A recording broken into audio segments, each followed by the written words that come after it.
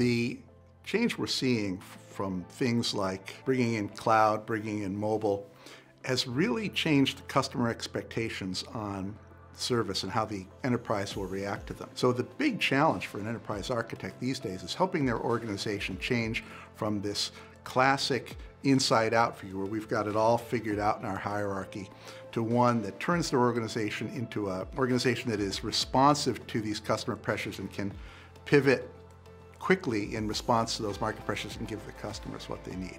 The change of this outside-in view does change the way you have to think about how value flows in your organization, that you really need to stop thinking about how you deliver internally or your internal metrics to really looking at how value streams start with the customer, figure out what that customer needs, what they'll pay for, how they'll select your organization, and then turn that into steps for your organization to deliver on that value. One of the changes we've seen across the industry in response to these outside-in pressures is the focus on what they call empowered teams responsible for delivery. A big change that we're seeing in these ways of working, sometimes we call these digital ways of working, is in fact really focusing away from architecting as a form of control on product release or governance of product release to actually properly architecting the enterprise so these teams can work effectively, yet still be accountable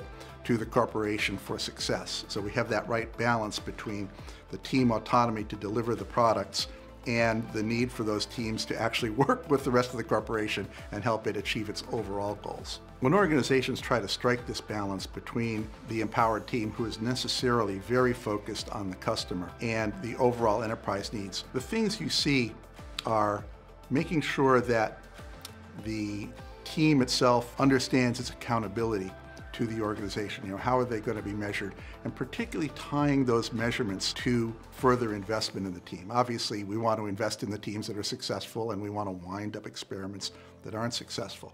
The other thing that's really important is there's a thing called the Dunbar number, how many people you can kind of know. And teams work very effectively with that kind of number of people. But obviously in a bigger corporation, you have to have other functions, finance, sometimes the IT infrastructure support. So the other thing we're seeing as a real role for enterprise architects is designing how those teams are actually going to work together, how they communicate, what's the right structure for them to organize with, making sure that the teams actually have the skills to actually do that kind of communication. Classically, organizations have hierarchies, they have management structures, they have governance structures, ways of working, and things like that. And the team idea doesn't always fit with those. And so you see failures in terms of organizations that haven't really changed their business model towards supporting these empowered teams, or failing to overcome their legacy of outside-in planning. It says, we're going to be here, therefore these products. The other end of that spectrum is making sure that the teams are actually accountable, because they'll work with their customers, they'll get very strange ideas from the customers, and that might not be where your corporation wants to head. So you've got to make sure that that accountability is clearly communicated and tied into the ongoing investment. The foundation of all these changes is good architecture thinking, and we always look to the TOGAF standard for this. And the new TOGAF 10th edition standard is full of information on how to achieve these changes. Particularly, I'll note the supplementary material that is in the TOGAF library, the TOGAF series guides, really focus in on some of these, on things like agile architecture, capability model that I referenced earlier, and many other things.